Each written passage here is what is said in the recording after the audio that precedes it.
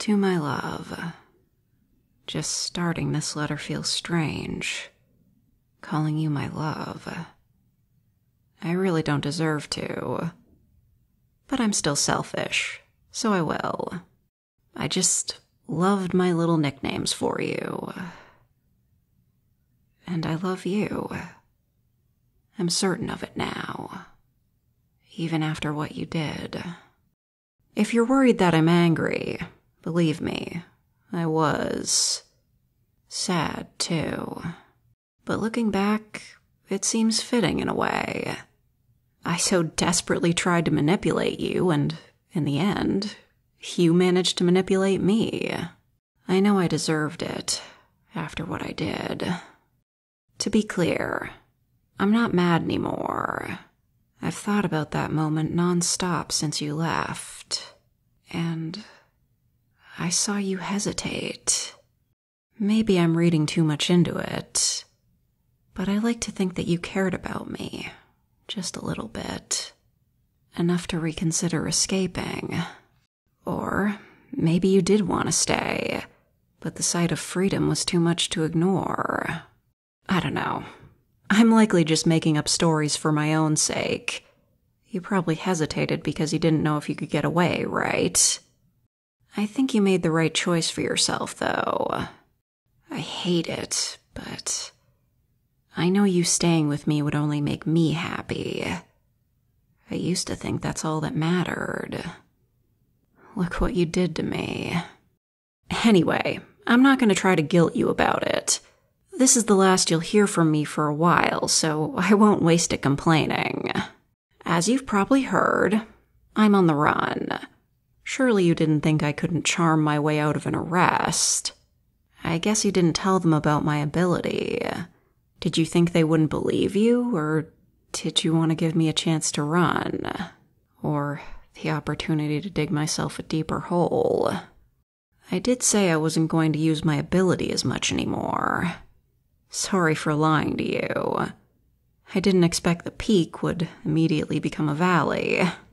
I doubt I'll be found, but just in case, I'm going into hiding for a while.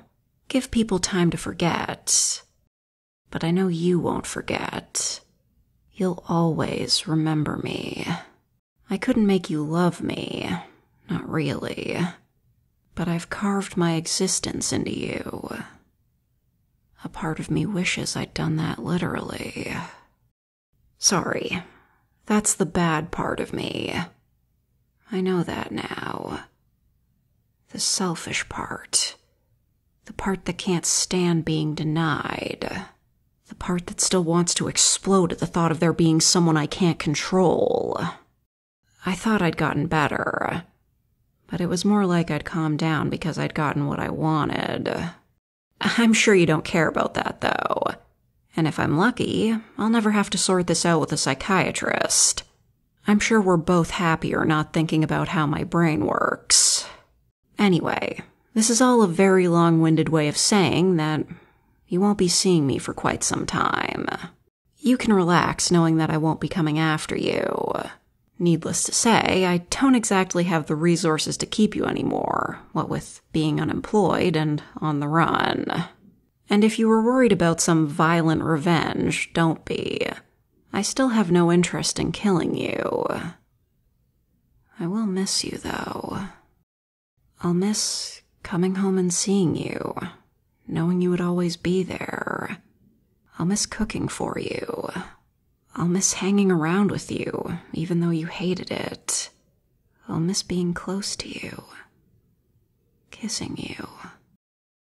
But most of all, I'll miss the future we almost had, even if it was just a fantasy. I'm getting too sentimental. I don't know if I'll be able to keep myself away forever, but I'll try as long as I can. For your sake. I don't know what the future holds. I've never been this uncertain about it before. But in a strange way, I'm excited about it. Even if it isn't with you. So, goodbye, darling. Until we meet again. Love, Tiffany. P.S. I saw in the news that you got your old job back. Congratulations. I won't ask you to put in a good word for me to get mine back. Something tells me I'm not getting rehired.